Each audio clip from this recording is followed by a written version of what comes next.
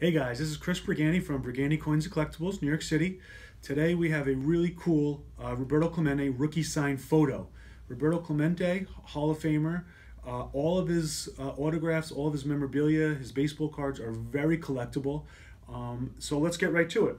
So like I said, this is a rookie photo of Clemente. Now this is a postcard actually, and it was issued 1955, his rookie era. Now what's kind of cool about this is they kept issuing this same postcard. So although he was a rookie in 1955, I've seen them postmarked actually dated 56 and 57, but it's in fact a rookie era or a rookie photo. But real quick, I want to show you some other stuff here as well. This is his rookie card in 1955. It's graded here 3 on scale of 10, obviously. So it's a rookie card. Something like this, very collectible, but it's not in the highest grade. So you're on value-wise here, you're looking about $900 to $1,000 retail. So you'll notice here next to it, this is his second year card. And what you'll notice is that it's actually the exact same photo. So the image is exactly the same as the 55. So kind of like I was saying with the photo, they kept issuing the same pictures back then. So it was probably a little bit of ease of Topps who was manufacturing them, just to use the same one instead of generating a new photo. So this one here, the 56, not as desirable as a rookie card. However, if you notice the grade, it's near mint to mint, 8 out of 10, which is very high grade. Something like this is $2,000 to $3,000 value-wise. So really cool stuff. If you had the rookie card in the same grade of an 8, you're talking $30,000 easily. Just a super rare card in high grade, and like I said, very, very collectible. Now, not all Clemente baseball cards are valuable or that valuable. They're still collectible. Now here we have, again, this one is 63 Topps, and it's graded 3 out of 10. Something like this can be had for about $50 to $60. Yeah, $50 to $60 for something like this. Not terribly valuable, and it's a great filler for either a Clemente fan or just someone putting together a set, and it won't break the bank. Now, varying a little bit, going back to autographs, here we have a signed baseball by Roberto Clemente. You'll notice his handwriting. It's pretty interesting. It's very hard to read. If you don't know who it is right away, you might not even be able to read it, or you might say, have to look it up. But Roberto Clemente, very cool signature. He generally signed on the side panel here versus the sweet spot. For whatever reason, they're just not always, but most of the time they're always on the sweet spot. And that's a real nice signature there. That's graded actually 8 out of 10 by PSA. Now and it's official baseball, official National League, as it should be.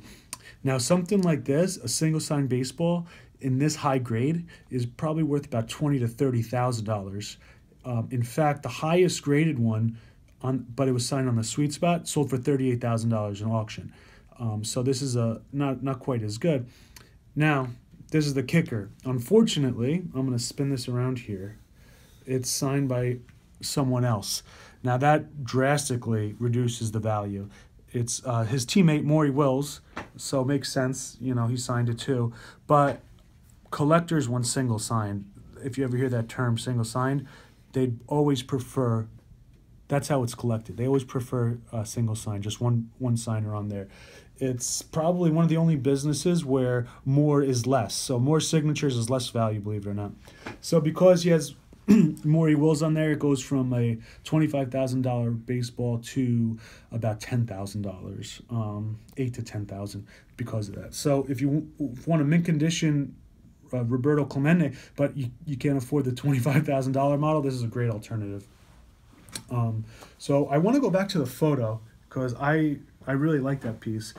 So again, it's a 1955 rookie photo, black and white, and it's on a postcard actually.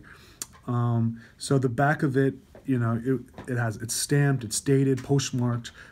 Anything you can get rookie signed, personally, I think that's the best. After they're rookies, their signatures always change, and I've talked about that in videos before. So anytime you can get rookie era signature, it's always more desirable. The signature is a little different. It's always, or generally, it's a little bigger. It's a little more legible. Although again, Clemente, even though he's got a nice long signature, you might not recognize it right away. So that's my favorite piece here, and it's not the most expensive either. So something like this, because it's rookie, is about $5,000 to $7,000. If it was a photo from, let's say, the '60s, it would probably be about $3,000 to $5,000. So anything rookie era, always a little more valuable. So just a little bit of history about Roberto Clemente, if you don't know. The reason why his signature is so valuable, because you'd say, okay, a lot of guys played in the 50s, 60s, and 70s, but their stuff isn't as expensive. Well, that's because, if you don't know, Roberto Clemente died in 1972. It was actually New Year's Eve of 1972. And that season, he just collected his 3,000th hit. It was his 18th season in baseball. So he was towards the end of his career, but he passed away. Roberto Clemente was always known for giving back to the community, and he came from Puerto Rico. And in 1972 New Year's Eve, that's when he died. What happened was there was an earthquake in Nicaragua, and he was sending supplies to all the earthquake victims because he was a really goodwill person. And what happened was the first shipments of the first cargo, air shipments, the cargo planes, once they arrived in Nicaragua, they were stolen, and the people that were stealing them were, they're profiting off of an earthquake or off of victims. So they would steal the stuff, then resell them. And then he would find out about it. So finally, after 2 or 3 of these cargo ships were stolen, he said, I'm going to go myself and I'm going to deliver this because these supplies need to get to the victims. So unfortunately, shortly after takeoff, the plane crashed right off the waters of Puerto Rico, his home. That's where he's from, Puerto Rico. And in 1972, New Year's Eve, he passed away. He was such an incredible player that baseball waived the 5-year waiting period to induct you into the Hall of Fame, and he was inducted in 1973. Obviously because the tragedy, and he passed away. So they waived the 5-year waiting period.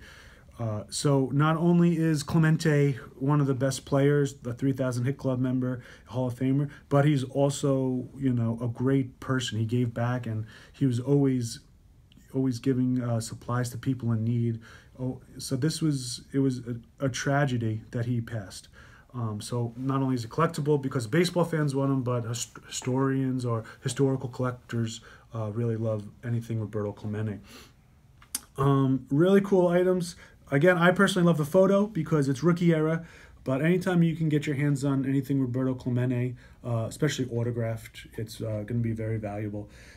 You don't always need to break the bank. Like I said, this is just a $50 card here, but getting something rare and special, we always kind of collect this stuff and have this stuff in our inventory. So come on by to our shop, Brigani Coins and Collectibles, New York City. We're at 57th Street and Park Avenue. We always have stuff like this in our inventory, and it's always changing too. So, for example, this just sold. This Clemente ball just came in. We've had these cards here for a couple weeks already, and we're actually getting a single sign baseball coming in. It's just going through authentication right now. So we always have new stuff coming through the door, leaving the door. So come on by anytime, check it out. I really hope you enjoyed the video. If you have any questions about Roberto Clemente or any topics you'd like us to talk about memorabilia-wise, just shoot us an email, chris@brigandicoin.com, or comment below. Thanks again, and I really hope you enjoyed the video.